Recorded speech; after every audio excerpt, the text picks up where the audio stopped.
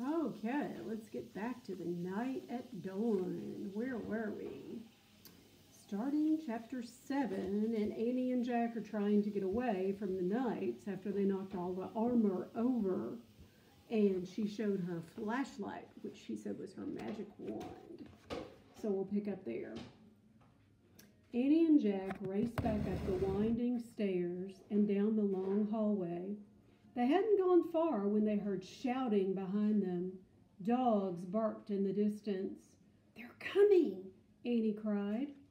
"In here," said Jack. He shoved open a door off the hallway and pulled Annie into a dark room. Jack pushed the door shut. Then Annie shined her flashlight around the room. There were rows and sacks and wooden barrels. "I'd better look in the book," said Jack, pulling out the book and flipping through the pages. "Shh," said Annie. "Someone's coming." Jack and Annie jumped behind the door as it creaked open. Jack held his breath. A light from a torch danced wildly over the sacks and barrels. The light disappeared. The door slammed shut. "Oh, man," whispered Jack. "We have to hurry. They might come back." His hands were trembling as he turned the pages of the castle book. "Here's a map of the castle," he said. "Look, this must be the room we're in. It's a storeroom." Jack studied the room in the book. "These are sacks of flour and barrels of wine." "Who cares? We have to go," said Annie, "before they come back." "No, look," said Jack. He pointed at the map. "There's a trap door." He read aloud. And here's what he's reading. I don't know if you can see that or not. "In this castle, a trap door led from the storeroom through a secret passage to a precipice over the moat." "What's a precipice?" said Annie. "I don't know. We'll find out," said Jack. "But first we have to find the trap door." Jack looked at the picture carefully. Then he shined the flashlight around the room. The floor of the room was made of stones.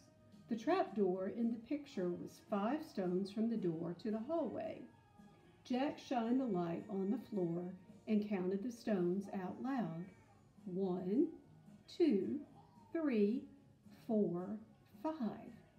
He stamped on the 5th stone. It was loose. Jack put the flashlight on the floor. He worked his fingers under the thin slab of stone and tried to lift it. "Help," Jack said. "It's heavy." Annie helped Jack lift the stone square out of its place. Underneath was a small wooden door. Jack and Annie tugged on the rope handle of the door. The door fell open with a thunk. Jack picked up the flashlight and shined it down the hole. "There's a ladder," he said. "Let's go."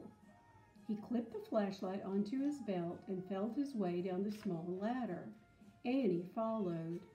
When they reached the bottom of the ladder, Jack shined the light all around them. There was a tunnel. Jack crouched down and began moving through the damp, creepy tunnel.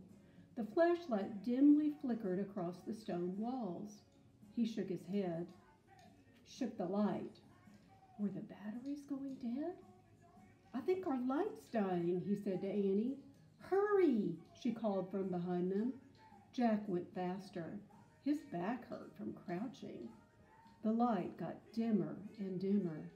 Jack was desperate to get out of the castle before the batteries died completely. Soon he reached another small wooden door. It was the door at the end of the tunnel. Jack unlatched the door and pushed it open. He poked his head outside. He couldn't see anything in the misty darkness. The air felt cool and fresh. He took a deep breath. "Where are we?" whispered Annie behind him. "What do you see?" "Nothing, but I think we've come to the outside of the castle," said Jack. "I'll find out." Jack put the flashlight in his pack. He put the pack on his back. He stuck his hand out the door. He couldn't feel the ground. "I'm going to have to go feet first," he said. Jack turned around in the small tunnel. He lay down on his stomach. He stuck one leg out the door, then the other.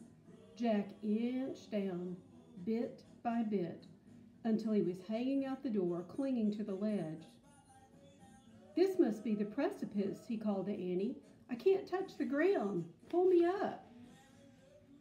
Annie reached for Jack's hands. "I can't hold you," she said. Jack felt his fingers slipping. Then down he fell through the darkness. Splash! And there's Annie trying to pull him back up, and there's Jack falling. Do you think he landed in the moat? We'll have to wait till next time to find out. Love ya. Bye.